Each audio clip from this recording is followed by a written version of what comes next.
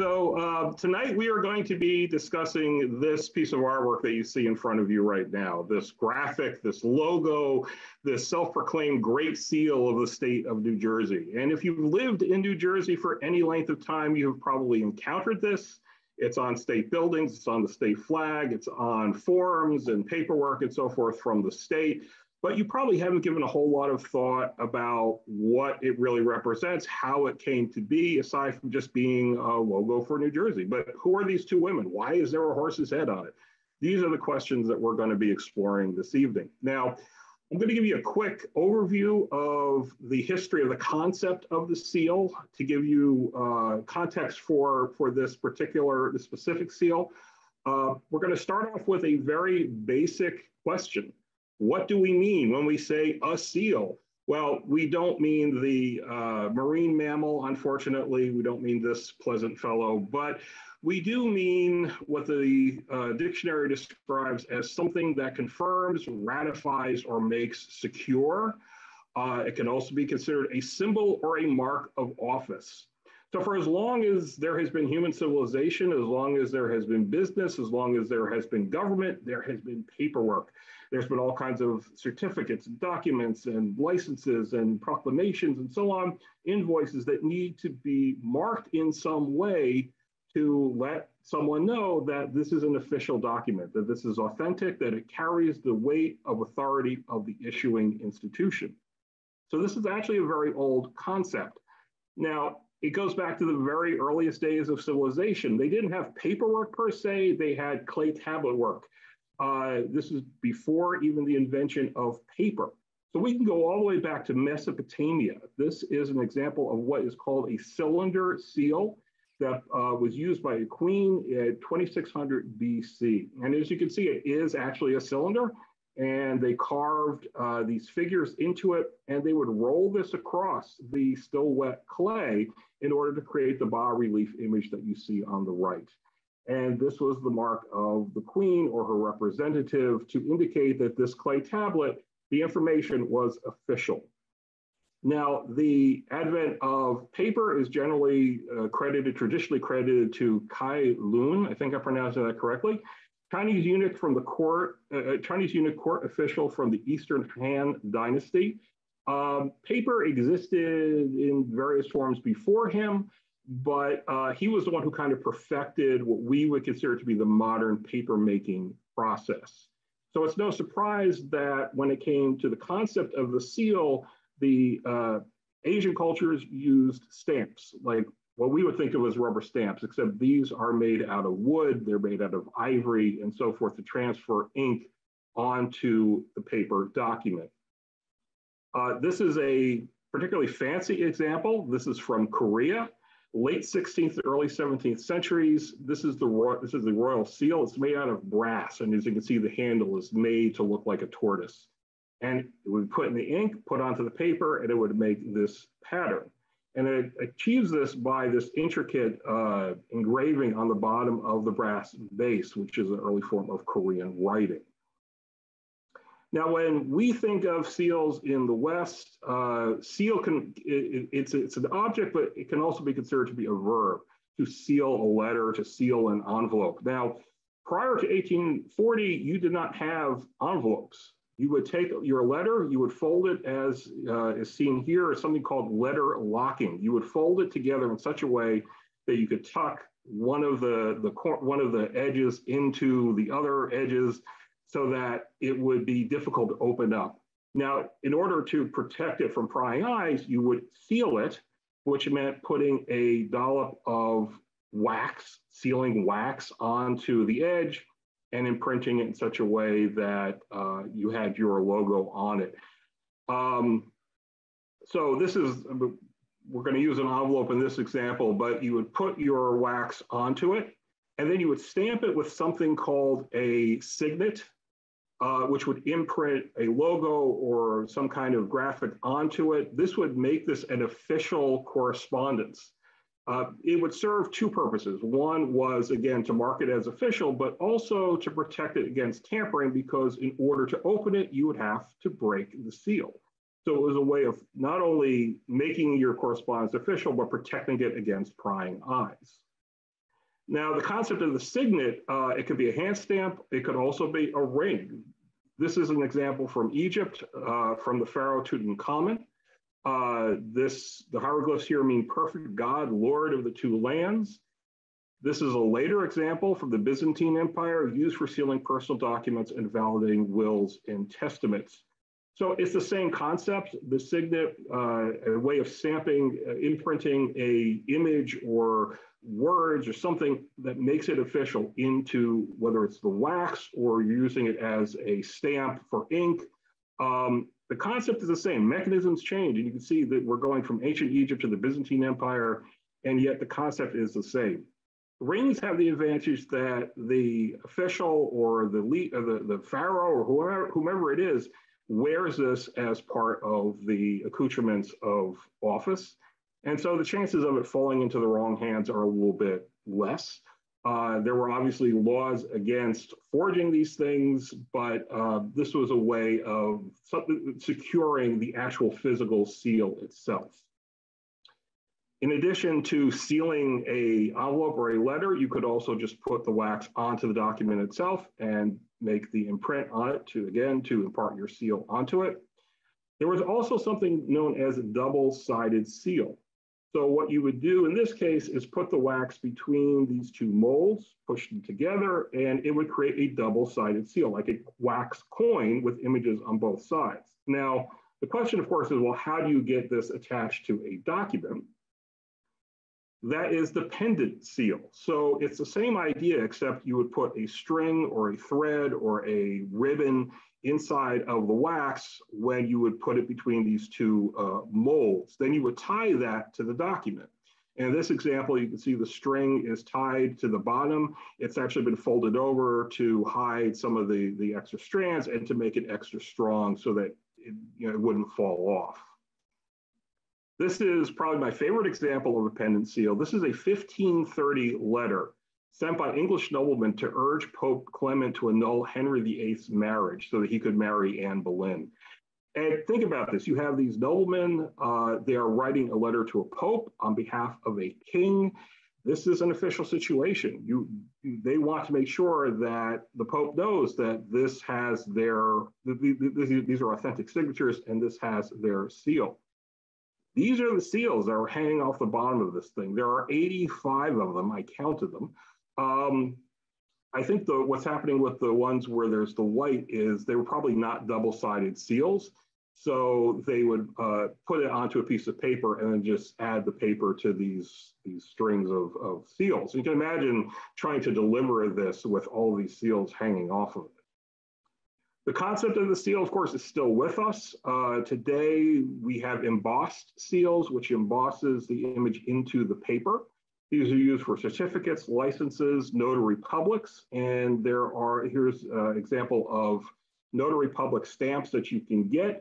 And if you look at the bottom two there, they have the Great Seal of the state of New Jersey.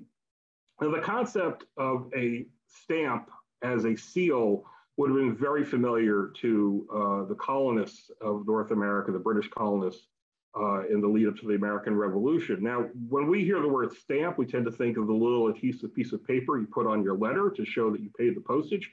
But this is what they would have thought of. This is an example of a stamped seal from the 1764 Stamp Act.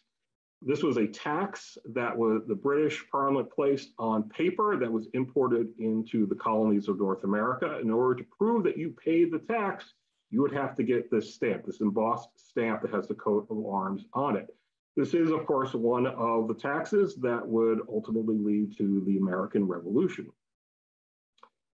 So by the time of the American Revolution, the concept of the seal as an important part of the legitimacy of setting up a government, of setting up an institution, had been very well established. It was an ancient concept even by then. But I think it's striking when you stop to think that here are these guys, they have to put together a new country. They have to create a new government. They are creating a constitution. They're creating a legislature. They're creating a judiciary, all the different departments, finding people to fill these roles. They're doing this against the backdrop of a shooting war, a rebellion against what was the strongest power, world power on the face of the earth at the time, Great Britain. And yet, one of the first things that they thought of in terms of setting up a government was essentially, we need a logo. We need a great seal. We need something under which we can issue our paperwork that will make it official. So there were three different committees that were set up between 1776 and 1782 that were tasked with creating a great seal of the United States. And here are examples of some of the designs from these three different committees, along with the artists who drew them. There were a group of people. They would pull their ideas together, hand it off to an artist to sketch, to try to come up with a cohesive design. So in 1776, you have Pierre Eugene du Cimetière. In 1780, you have Francis Hopkinson, and both of these gentlemen we're going to talk about a little more in depth momentarily because they are both involved with New Jersey. Now you have the 1782 seal down there by William Barton, incredibly complicated piece of work, a lot of symbolism, a lot of stuff going on there, and that's part of the reason why it was rejected, because it was just too complicated. The final design was drawn by this gentleman, Charles Thompson. And you can see what he came up with on the right here. And you start to see some of the elements that we would recognize today as the modern Great Seal of the United States of America. The themes are all there. It would eventually be refined into what we now know. Now, this same process was being played out throughout the colonies. As the colonies were becoming states, they were making their own Declaration of Independence. They had to create their own constitutions, set up their own local state governments. And this was certainly happening in New Jersey. They met at Nassau Hall in Princeton on July the 2nd, 1776. They signed their state constitution. And in the preamble of this constitution was New Jersey's Declaration of Independence against the Crown, against King George III. And so not only did you have the Continental Congress declaring independence, but each of the individual colonies, as they were coming online as states, also declared their independence. Needless to say, this did not make King George terribly happy. As far as he was concerned, they were all a bunch of traitors, and that carried the penalty of death. So not only were these people trying to set up a government and doing all this stuff against the backdrop of war, but their lives were literally on the line. They would be hung if they were captured. Nevertheless, establishing a seal was so integral to creating a government, a legitimate government, that it was part of this initial constitution.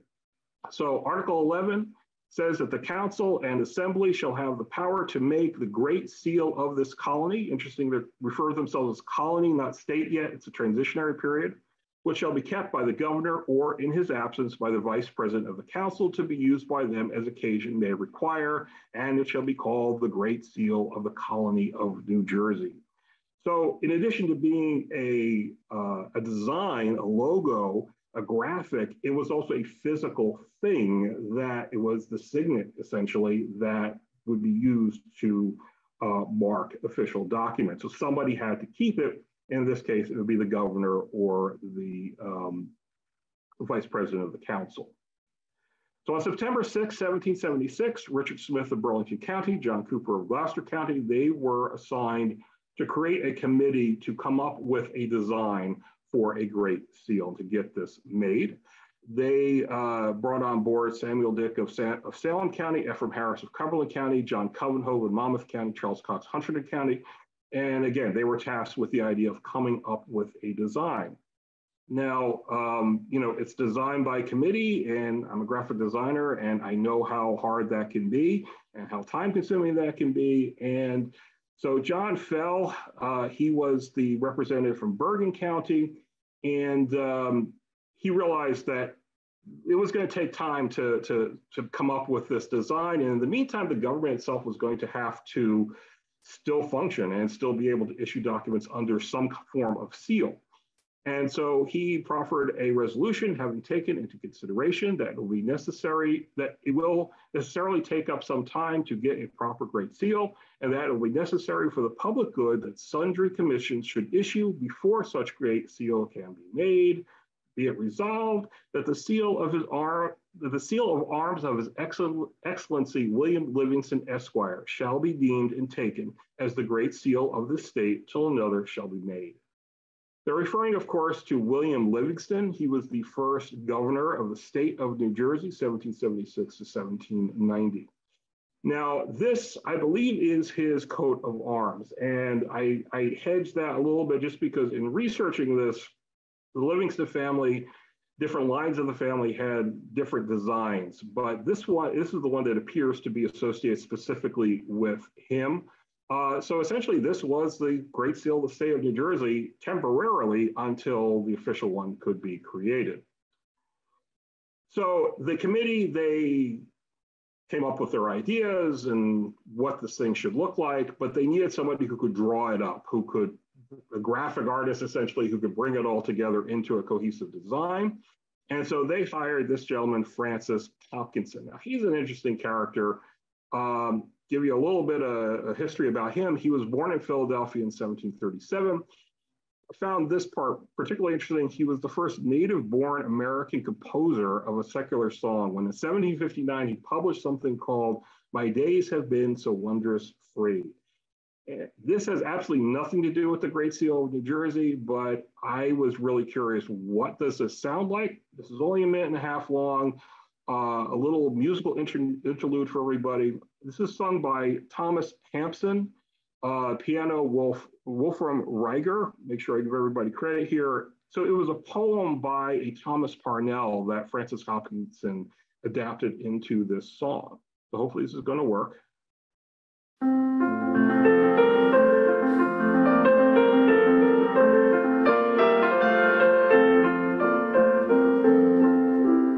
My days have been so wondrous free. The little birds that fly.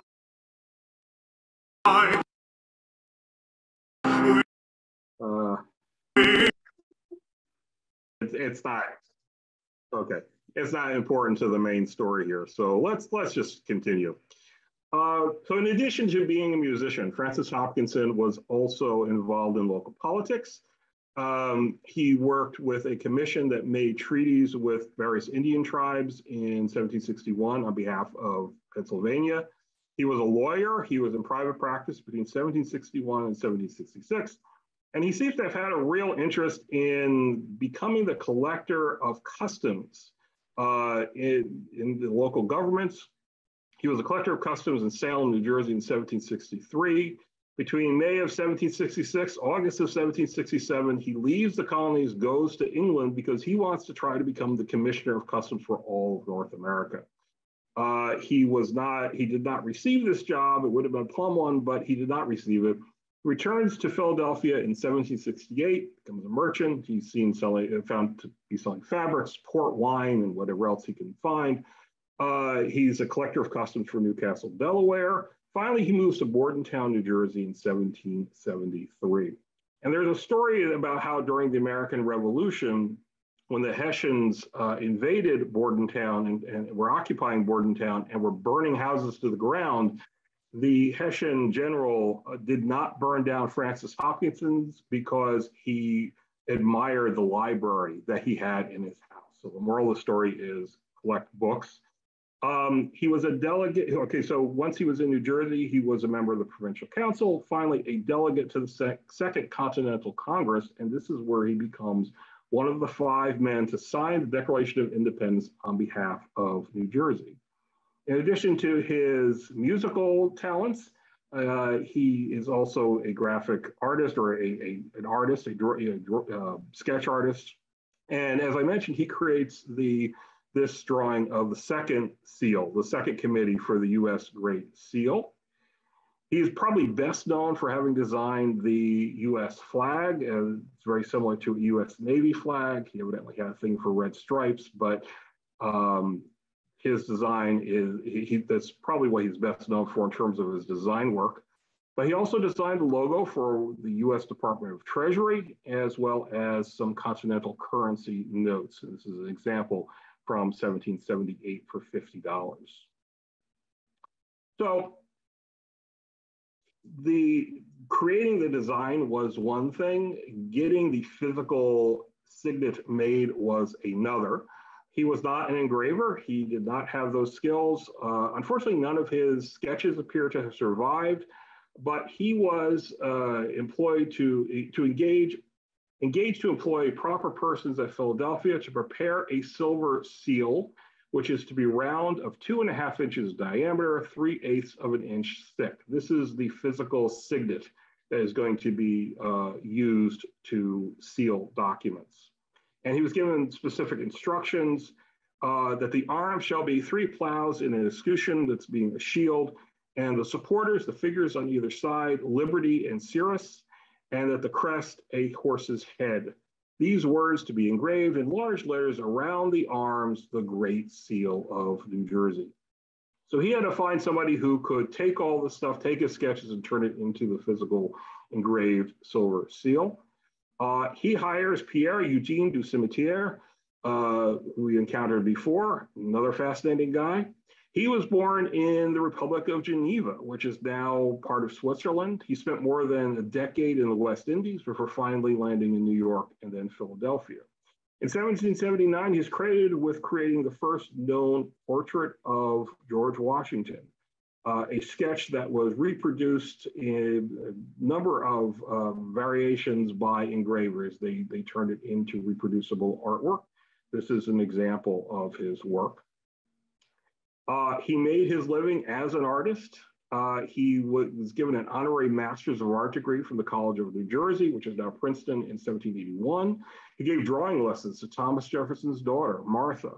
But he was a bit of a polymath. He liked geography, geology, mineralogy, archaeology, numismatics, and he had a penchant for American history. What history there was at this point early on in the country's existence, of course. But he was fascinated by it. He collected all sorts of material having to do with the American Revolution, both the intellectual underpinnings as well as the war itself, as well as the natural and man-made products of this new American country. In 1782, he assembles a bunch of this stuff as well as other curiosities in the American Museum on Arch Street, house on Arch Street in Philadelphia. And this is considered to have been one of the first, or the first museum in North America, certainly the first history museum. And as you can see from this flyer advertising it, he divides it up between natural curiosities and artificial curiosities, meaning objects found in nature, but also man-made objects. And it's just this eclectic mixture of all kinds of cool stuff that people will pay to come and see. He was also a member of the American Philosophical Society in Philadelphia, founded by Benjamin Franklin, and was the designer of their logo that you see here. As I mentioned before, he sketched out one of the earliest examples of the U.S. Great Seal from that first committee. Obviously, it was not adopted, but there are elements from it that were adopted in the final design. He is credited with coining the motto E pluribus unum, out of many one. And if you look at this sketch on the right here, if you look above the shield between the two figures, there is what appears to be an eye in a triangle with rays coming out of it. This is the Eye of Providence. And what some people don't know is that the Great Seal of the United States is actually a double-sided seal. And this is what the back of it looks like. And you can see it incorporates that Eye of Providence concept. There's also other mottos on the back that you may not be aware of, but you may recognize this because this is what is on the back of the $1 bill. So the Great Seal, both sides of it are on the back of the dollar bill.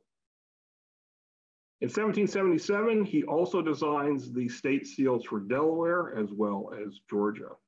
So here is an early sketch of his of the coat of arms for New Jersey, and you can see he's incorporating most of the elements from his instructions. There's some other stuff involved here as well.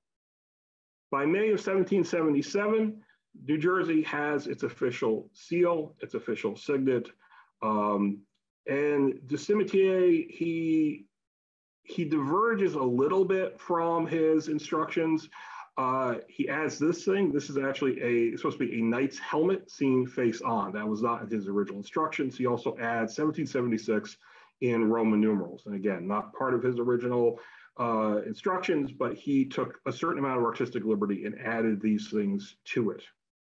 And indeed, the concept of artistic liberty is a feature of the history of this seal.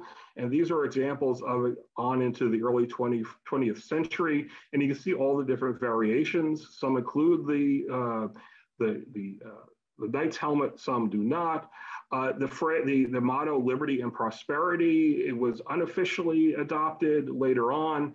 Sometimes it appears, sometimes it doesn't. Sometimes it's above it, sometimes below it, sometimes, the different variations on the shield. So it was kind of all over the place, but the basic elements were always there. As the official symbol of the state of New Jersey, it was, of course, put on the money. Back then, states issued their own currency. This is a 1 shilling and 6 pence note that was issued in 1881, and you can see the shield, the coat of arms is on there. But what's interesting is it appears to have been flopped horizontally, because if you look at the actual seal, you can see that everybody's facing in an opposite direction.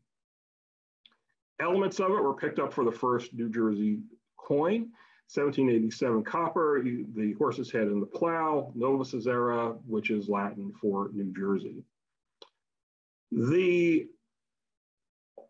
There were variations on this that were used for a very long time, and it might surprise people to know that all this was not codified in any kind of meaningful way until 1928. And this is when the state legislature finally incorporates Cimitier's additions. They include the motto and change the Roman numerals into modern Arabic for the 1776. So now we're going to talk about the symbolism. What is all this stuff? Why is it here? And there's 2 traditions that are mined in order to create this graphic. One is European heraldry, and the other is ancient Greek and particularly Roman mythology and history. Now, back then in the late 18th century, if you were educated, part of your education was Greek and Roman mythology and history. That was part of what constituted a well-rounded, good education. And so for a lot of people, this was part of the zeitgeist. This was part of the culture. And they would have recognized a lot of the symbolism here in a way that I think has probably been lost on us today, since this really isn't part of our education as it was, to the same degree as it was back then. So we're going to start off with the shield. Now, this is obviously, this goes into European heraldry. It's the 3 plows on the shield representing New Jersey's agricultural tradition. There's a reason we're called the Garden State, and this is evocative of that. Now, the very concept of a shield representing an individual or a family or an institution, or in this case, a state, goes back into the Middle Ages, goes back into the era of knights, where it serves something of a practical purpose. If you were in armor, if you were in battle, it'd be hard to tell who was who. And so you have this large surface of the shield that they would carry. And if you put a design onto it, you would help to differentiate you from the guy standing next to you.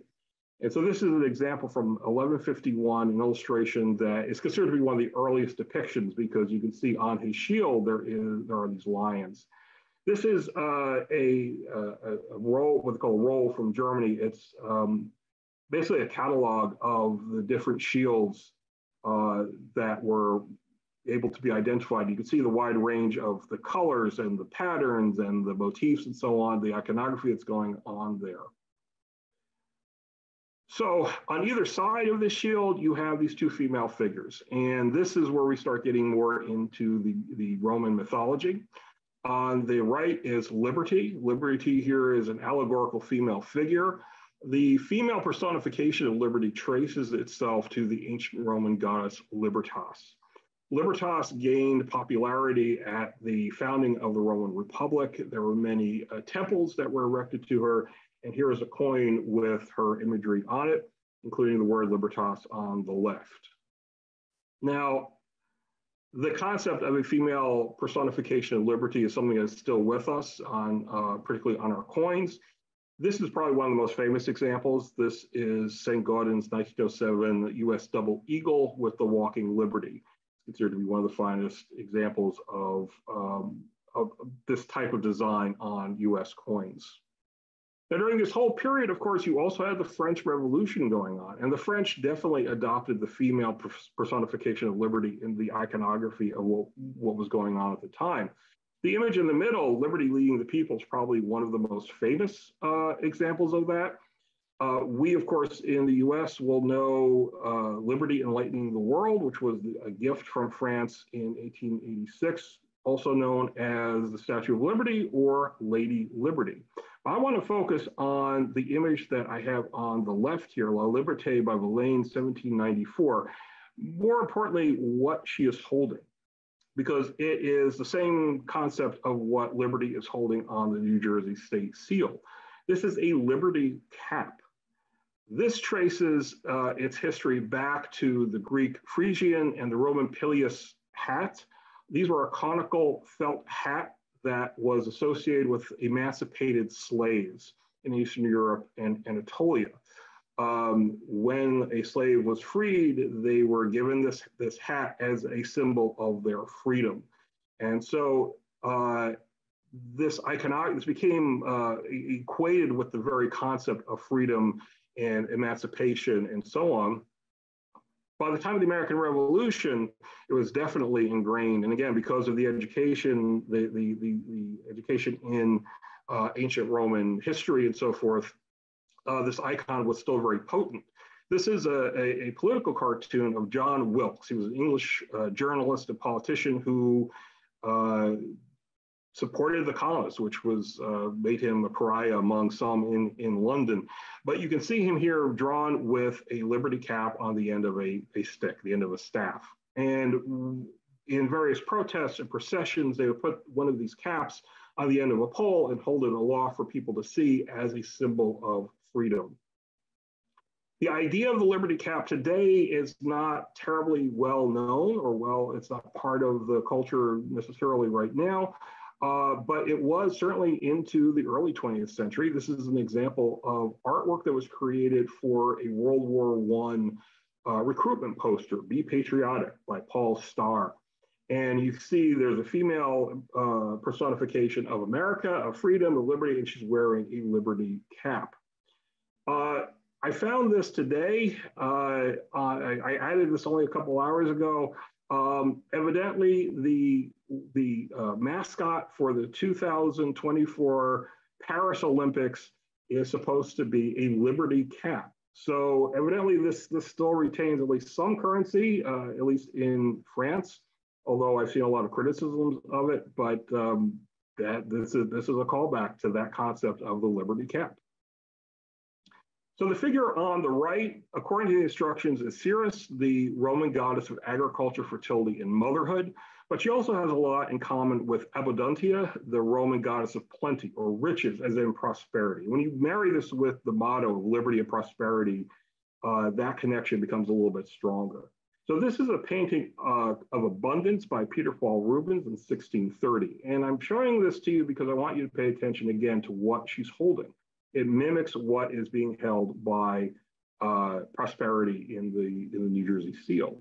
It is, of course, a cornucopia. Now, we are entering the Thanksgiving holiday season where the cornucopia or the Horn of Plenty is an emblem. Most people probably don't know where this thing came from. This is one of those things that reaches back into Roman mythology. Now, there are two variations, two stories as to the origins of this concept. I'm going to give you the down and dirty version because it gets very complicated, but evidently the god Zeus, when he was a baby, there was a danger that he was going to be eaten by his father Cronus. So they hid him away on the island of Crete, where he would be protected by divine attendants, including a goat by the name of Amalthea, who suckled him. Playing with her and not necessarily realizing his godlike strength, he accidentally breaks off one of her horns. far from being offended by this, Amalthea turns her horn into a magical, never-ending container of milk.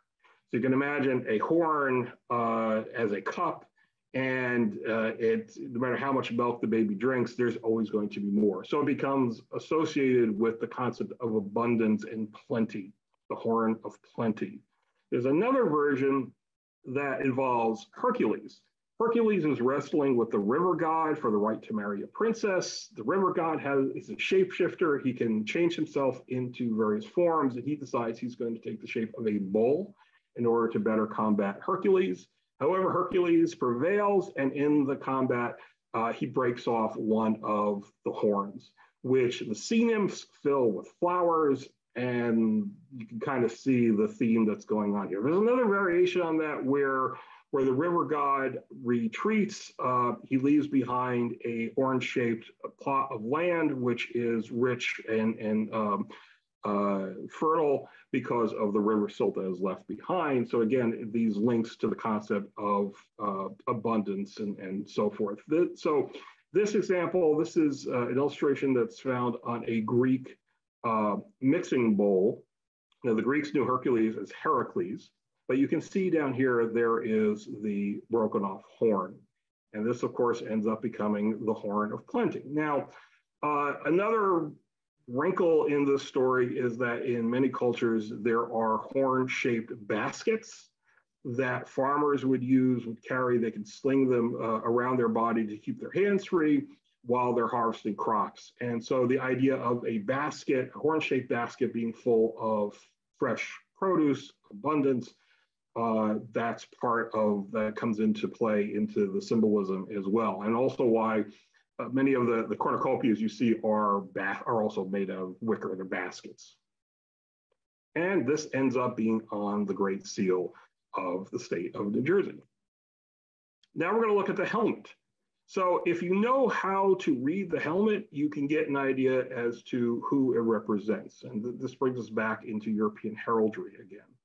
So if you were an esquire, a gentleman, the helmet that you would have on your coat of arms would be made out of steel. The visor would be closed and it would be shown in profile. If you were a knight, it would again be a steel helmet, but it would be face on with the visor open. If you were a peer of the realm, it would be a steel helmet with gold decoration. In profile, the visor would be closed in a sort of grill type of a closure.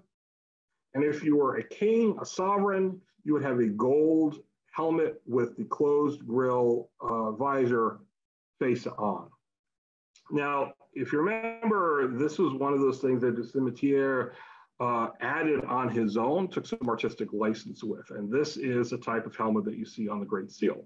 And at first, that might seem like an odd choice because certainly the American Revolution was about throwing off kings and sovereigns and all that sort of thing.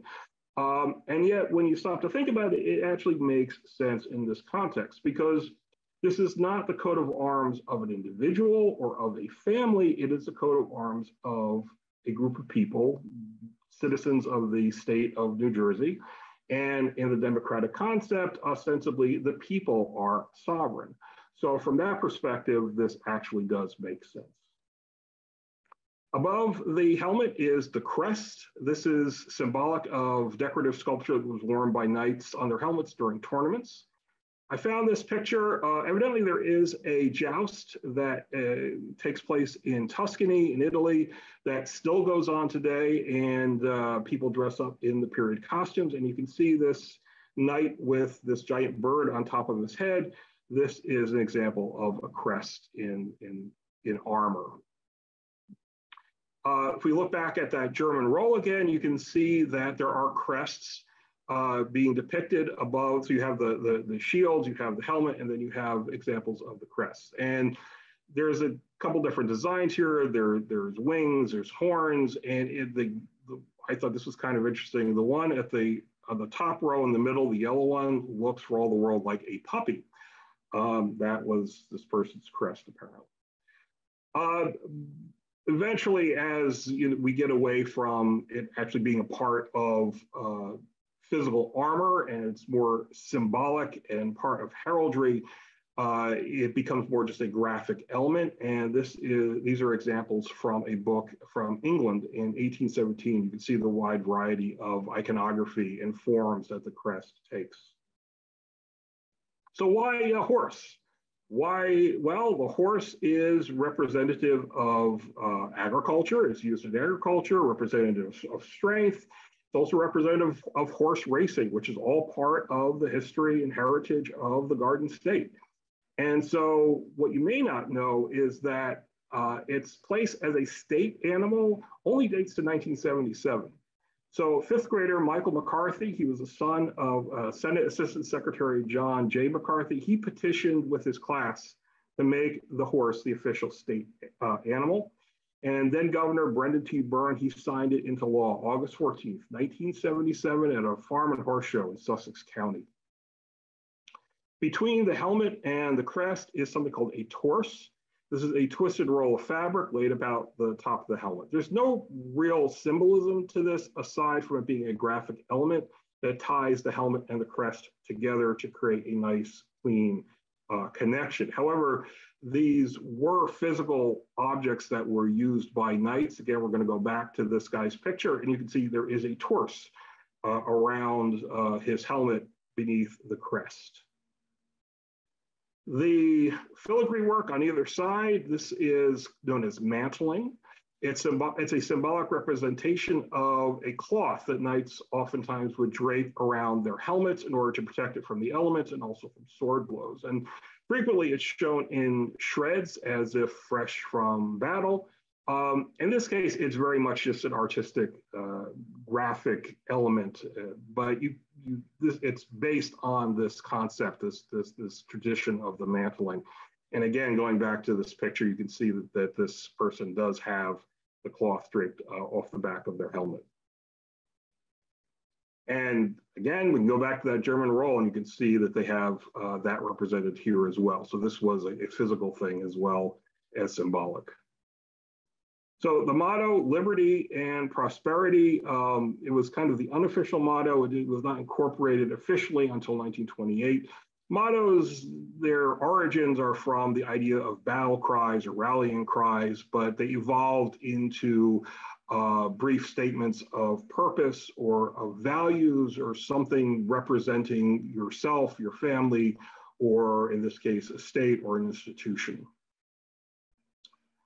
And of course, it was adapted into the state flag. It was adopted May 11th, 1896 as the New Jersey state flag. The current version that you see today outside of state government buildings was created in 1965. So a lot of this stuff is fairly recent. That may be surprising to some people who think that this is a very old symbol. It is, but the current versions of it, the updated versions of it are fairly recent. And with that, that's about it. This is the seal, and I hope that after learning a little bit about it and some of its history and some of its the stories behind it, the symbolism behind it, that you will have a greater appreciation of it. And I don't know about you, but I think it's pretty great. So thank you very much.